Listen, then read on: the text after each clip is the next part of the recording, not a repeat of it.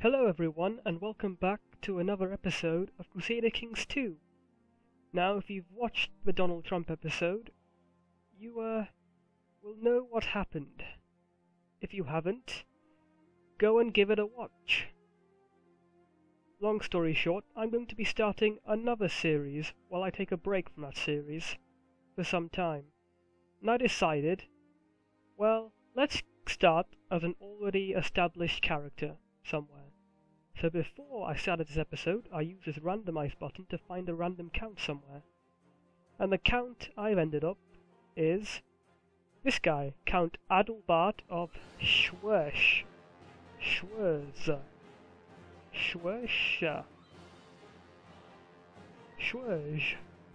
If you thought I was bad at Scottish names, you'll be delighted to know I'll be bad at French and German names as well.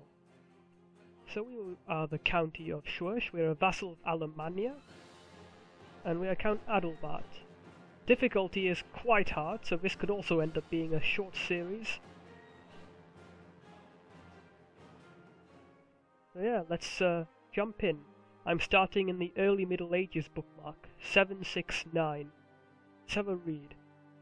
The Early Middle Ages started with the fall of the Western Roman Empire in the early 5th century.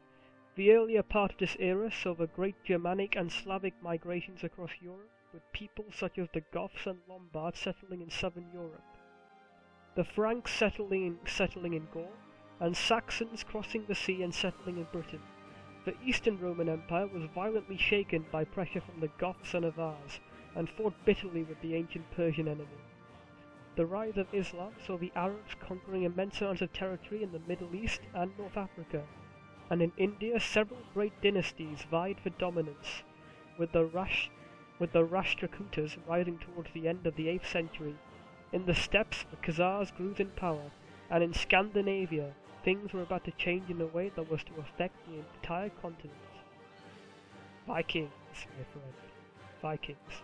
So let's jump in and have a look at who this guy is. Everything here will be the same. The only thing I will change is Charlemagne, no, where is he? Charlemagne story events, yes. Charlemagne, who's in charge of Francia at the moment, has scripted story events that kick in, that gives him his sort of historical sort of path. I'm going to turn those off because I want to see what he does on his own. And let's go.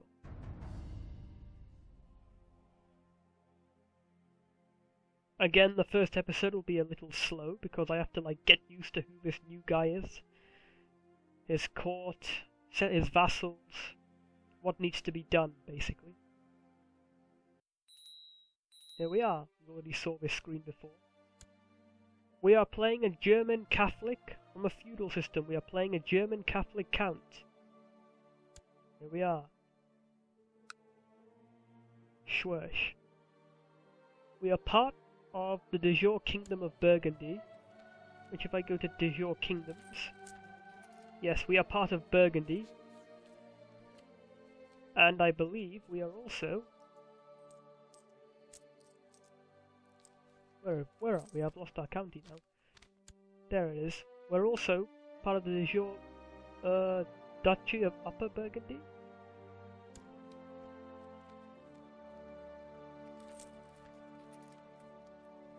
Something? I don't know. But at the moment we're part of Middle Francia, which is owned by King Carloman of Middle Francia, the brother of King Karl of West Francia, otherwise known as Charlemagne. So here's Charlemagne. He's got a really good marshal, he's zealous, and he's diligent, and he's a brilliant strategist. And he starts off with claims on Middle Francia, and a strong claim on the Empire of Francia, so I get the feeling that he's going to unite these two realms somehow. His mother is very good at intrigue. I think in reality his mother ends up murdering his brother and he takes West Francia, Middle Francia.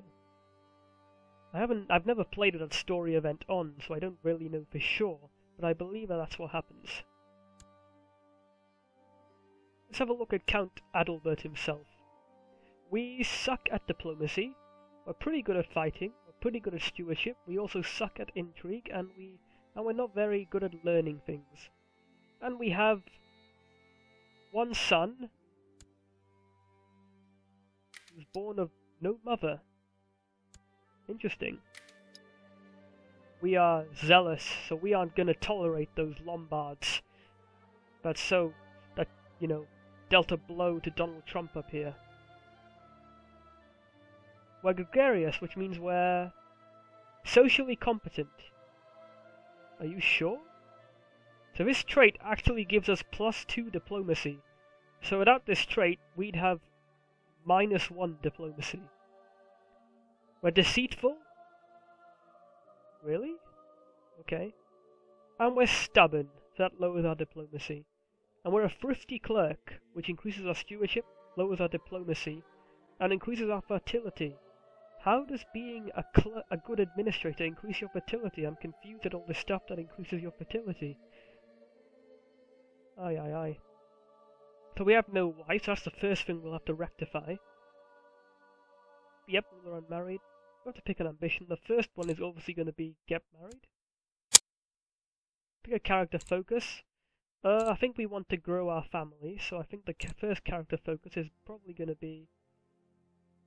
Let's see. If I choose family, it'll increase fertility, increase health. Choose this, it'll increase intrigue. Do I want diplomacy or intrigue? I probably want diplomacy. No, we're not lustful. We are zealous, so seduction... No. Family. There we are. We have idle council members who aren't doing anything. Let's have a look at our council. Are they the best? Are they the best? I believe they are the best. Our Chancellor has pretty good intrigue. He would be better as a spy master. But I think he's the only one with a high enough diplomacy score to be our Chancellor, so... He has an intrigue of 17, and our spy master has an intrigue of 15, so that's not much of a difference. So we can handle that. So he is our mayor, Baron Wigerich of Altdorf, which I believe, if we look in our county... I've lost it again. Where is our county? It's so small. Look. Yeah, this is our county. We do not have many troops at all. We have a castle of Schwerz itself. We have a city of Zurich. Oh. Zurich is over here. Okay. So we're Swiss. Well, Switzerland doesn't exist at the moment. And a barony of Altdorf and a bishopric, so our mayor is in charge of that city. We have another mayor, Mayor Emich of Zurich. He's in charge of the first city, and he is really good at fighting. We have a steward, Heinrich. He's not that good. Our spy master is Morel.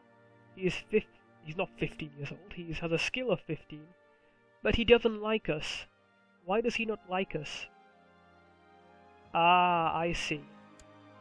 He has the envious trait, which means he craves our power, and that makes him not like us as much. And our court chaplain is pretty okay, likes us. So I have to change the spy master because I don't want him not liking me. So we'll have to deal with that. As for laws, we are gavelkind, which means, as I said before, our titles will be divided among our children. Our oldest child won't inherit everything. And we can actually shift to elective monarchy, which I think is what I'm going to do. Not just yet, we only have one province, we don't have to do it now. The crown laws of the Kingdom of Middle Francia apply in the county of Schwarz. Feudal levies normal. No feudal taxation, because we don't have any feudal vassals. City levies, city taxes normal, churches yes. No tribal taxation, because we don't have any tribes. We are under this guy. He's our liege lord. He's Duke Hanabi of Alemannia. The Duchy of Alemannia is this duchy over here. It's a pretty big duchy, especially compared to the Duchy of Moray that we saw up here. Let's have a look. Duke Hanabi of Alemannia. He doesn't like us as well. He doesn't like us because we are deceitful, and he is honest. So if you look here, honest versus deceitful, -5. He doesn't like us because those two traits, conflict. He's an honest person, he's lazy, slothful, he has a hot temper, he's rough, but he's also charitable. And he's a brilliant strategist, he's a battlefield terrain master. Well, this guy is pretty good. He owns the county of Fustenberg. He also owns the county of Ulm. He also owns the county of Schwaben. And he also owns a duchy, so he owns these 3 counties, so he's pretty powerful. 1,000 troops. Compared to our 338. Yeah, that's not that good, is it? So let's set our council doing stuff. The marshal can train troops, increase our number of troops. Collect taxes. This will give us more tax, but he's more likely to get attacked by peasants and collect the actual taxes. So I can have him research some economy tech. I have to deal with you somehow. What honorary title can I give you? You can be Master of the Hunt. And you can... I'll find a way to make you like me. And for now, you can scheme to make sure no one else is after me. And I'll send you to rob technology later on. Do we have any religious problems? Nope, we're pretty Catholic. So you can just let's see. Now I can use the court chaplain to improve religious relations in my own county.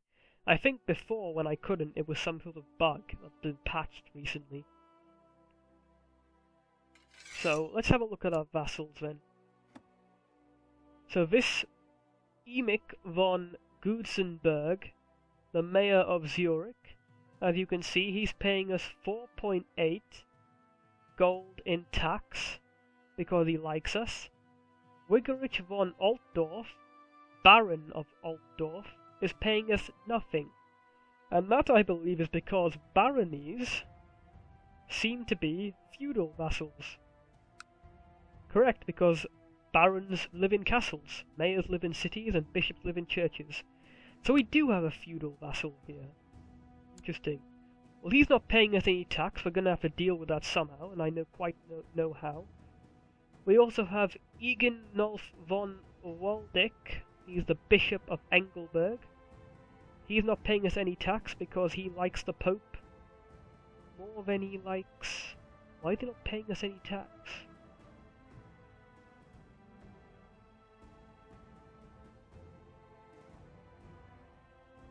This shows us that he likes us more than the Pope. Why is he not paying us tax? He should be. Odd. Anyway, let's sort out this Baron. He's not paying us any tax. Let's go to laws. Let's go to realm. No obligations. Feudal taxation. Currently on none. Feudal lords are exempted from taxation. I'm going to set it to small because that will lower feudal vassal opinions of us by -10, and I don't want to annoy the Baron too much. So small will do for now. The Lords of Schwarz have approved the institution of the small feudal tax law. There we are.